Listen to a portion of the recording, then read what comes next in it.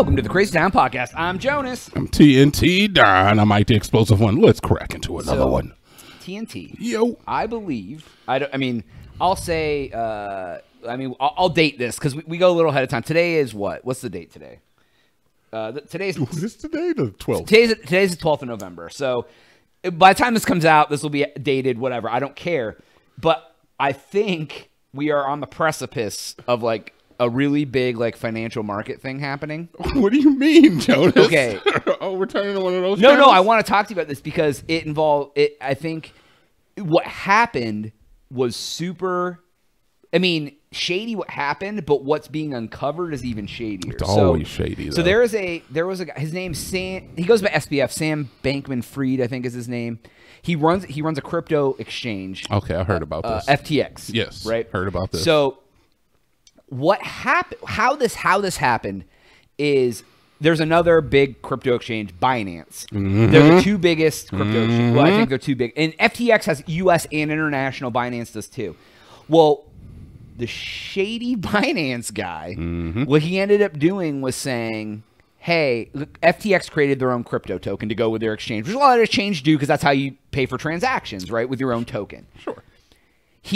But a lot of, and what's come out is a lot of companies are invested in FTX. Aren't invested necessarily, but have money in FTX. So the guy at Binance said, hey, I have all this, whatever the token's called, and I'm liquidating all of my shit. Which this was on the day where crypto dump happened. Everything lost like 30% in 2 days. And it caused the value of FTX's coin to plummet because he sold off a ton, which caused a chain reaction of selling. Well, come to find out, it showed how illiquid it was because they didn't have... Basically, it's a giant fucking Ponzi scheme because they didn't have enough money. The money that they were using to back their shit was their own token that they created. So basically, they created money out of nothing, pumped the price, used that to finance their business, and then when they got exposed, then Binance was like, oh, we'll just buy you. Which was like, I wanted to be like, shake that mother effer's hand. And then like 2 days later, he comes out and goes, oh, wait, we ain't buying you. Because he found out what actually was going on. Which is basically a giant Ponzi scheme. They didn't have the assets to back their funds. They were using customers' money for other investments without telling them through a back door that like couldn't be found on their financials. Needless to say, and then we'll get into like the conversation about it. They had like a crypto hedge. There's like 130 companies just through FTX that are all going bankrupt. Not to mention real life Wall Street hedge funds that have money invested in FTX that's gone. Last night, I think it was, some supposedly hackers hacked into all the hot wallets for the crypto exchange, stole like $600 million. People are saying that their accounts now have zero balances. Shit is about to hit the fan. Should I check mine?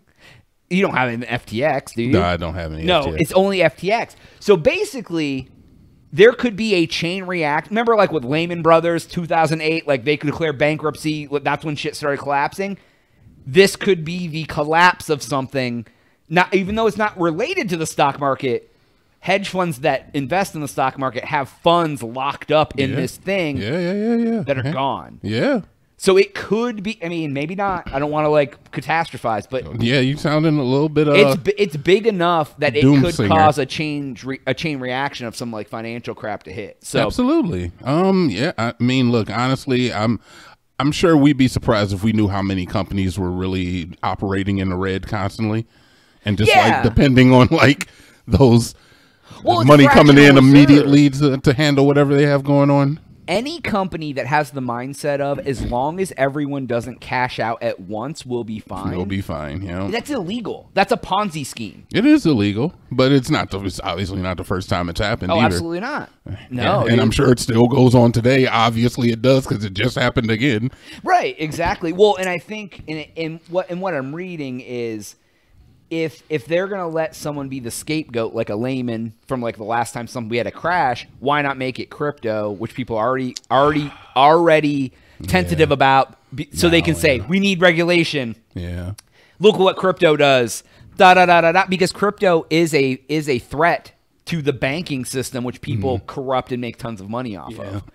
So look, Jones, I'm not gonna lie, man. That does make me sad because I mean, like me and you, we both made a little bit of money on crypto over the pandemic. We could have made a hell of a lot more, but yeah, yeah, definitely could have made a lot more. You know, a little, got to be a little quicker on that sell trigger, but we made we made money still. Oh, absolutely, for sure. Yeah, I mean, we're not sitting here with like 6 figures in the bank or anything, but I mean, more money than I make at my real job. Hey, look, enough money to buy my brand new computer that is sitting here. I will not even lie that computer is powered by crypto. Yeah, a metal card powered by crypto. So and it did fund me for my trip to go in and see my mother when she was having some medical issues too. Right. So I can't complain, and it does kind of make me a little sad. Though I guess I should look at it and be like, I'm happy that it was at least popular when that did happen. Yeah, but yeah. It does make me a little sad to notice that people are a lot more tentative about it, and that it's and that's going to go on for the future because so many people got burned with all these different coins that were like rug pulls and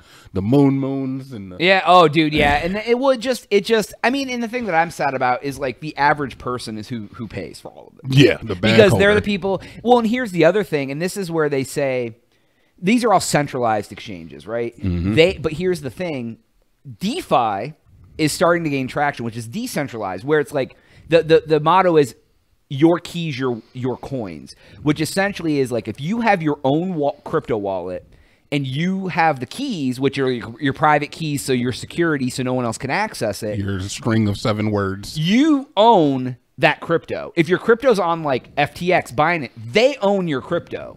So if something like this happens, you lose all your money. But if you're holding in your own wallet, you don't lose your money. You still have your coins. Same thing they say with stocks. If you have it in a broker, they own your stock. You don't own they owe you an IOU for your stock. So what they're saying is I think in the short term it's going to be a hit for crypto, but in the long term it's going to push deregulate DeFi crypto of like people having their own wallets and things like that. But it's going to be a major setback for that progression, right? Yeah. So what happens to these to the guys from the company that were operating under a Ponzi scheme? Oh, I think he's going to serve a lot of prison time. He's like Bernie Madoff. Bernie Madoff, the same sort of thing. I think the dude is going to get caught. I mean, he's caught, right? Yeah. He's caught. I don't think there's any way they can't put this dude in prison a very long time. Yeah. Because they've just started to peel back the onion on this. Like this happened a couple days ago. That just came out last night. Now all of a sudden the wallets are hacked and money's gone and customers' accounts are becoming zero. They're finding out they were investing the customers' money without their permission. He said they had zero leverage, which basically zero credit they were using. Turns out it was like 170%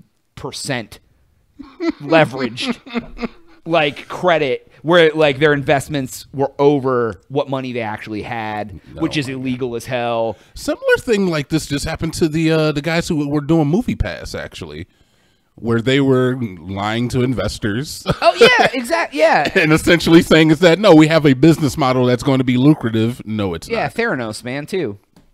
Like the same sort of shit. You put out a guise, everything looks fine until you get caught. It's so crazy. It's like, how could you even sleep at night knowing is that, oh, I could possibly be doing 30 years in prison after this is all said and done. Just that you're ripping off people like that, dude. Like, oh my God, people like, and here's the thing, like with Theranos and this guy, you have big money investors. You fooled quote unquote smart money hedge funds to invest in you, and you were defrauding everyone. A lot of people. Dude, billions of dollars of fraud. And you mad at the dude that calls up somebody and tries to get their credit card numbers for some iTunes cards. The guy who gets you to go buy Google Play gift cards so your grandma can go to her doctors.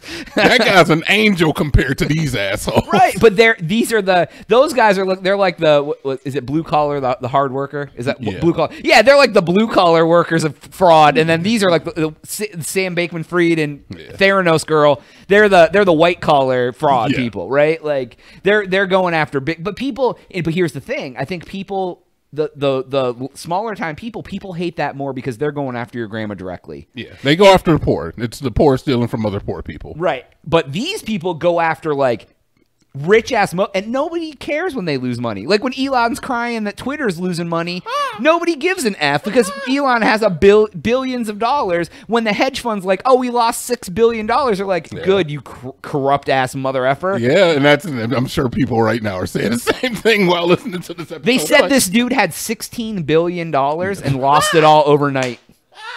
Oh my God, dude. $16 billion. I lost $5 the other day and I cried.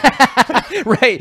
I just, from the money I have invested in stocks and crypto in this downturn, I got sad that I lost money. But anyways, that's all time we have for today's episode. Go to thecrazytown.com. Put some comments if you have any opinions on this. For Jonas. TNT. Yeah.